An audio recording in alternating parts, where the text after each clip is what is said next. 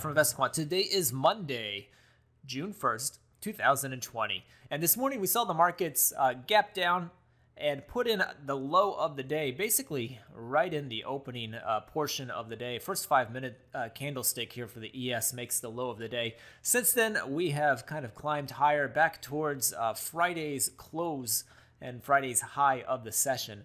And today's first trading day of the month, so what I want to do is look at what has happened historically going into the close on the first trading day of the month when you're holding in the top portion of the range. So I'm just going to use holding above the top 50% of the range.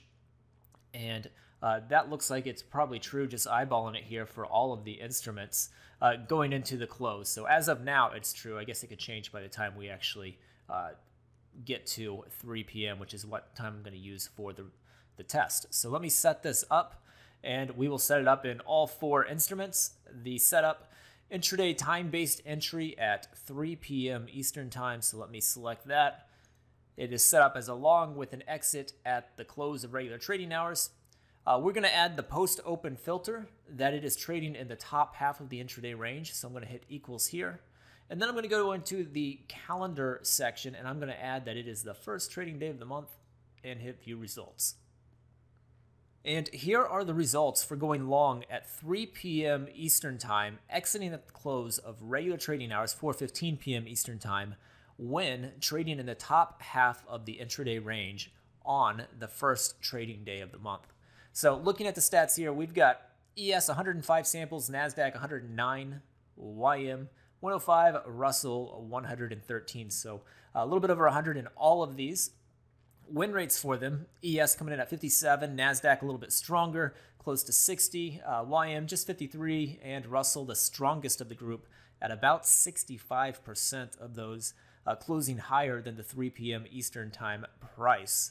And looking at the equity curve, you can see there wasn't really much of a direction in the equity curve here for many years. It's kind of just going sideways, but it starts getting steeper back here, around 2014, 2015, somewhere in here. You can start to see that it starts climbing a bit more steady. And you can see that below as well. And the recent years have the higher win rates. So this is the ES, and the past 5 years, 70% of those have closed higher than the 3 p.m. Eastern Time price.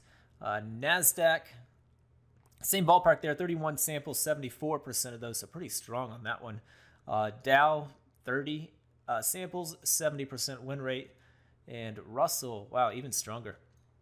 Russell, the strongest of the group. But it looks like the past handful of years, this has been fairly bullish into the close on a fairly consistent basis. Long term, not as strong, but in recent memory, looking here the past handful of years, it has favored the bulls going into the close. So hope you found that interesting. Good luck, and we will see you next time.